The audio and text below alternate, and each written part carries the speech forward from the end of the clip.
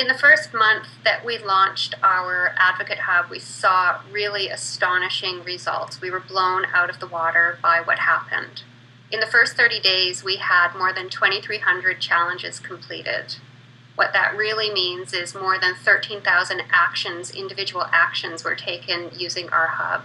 In that first month, we had more than 300 advocates sign up to use the site, and nearly half of those were engaged advocates, which was great. What the Advocate Hub has allowed us to do is no longer just reach what we approximate was about 10% of our advocates.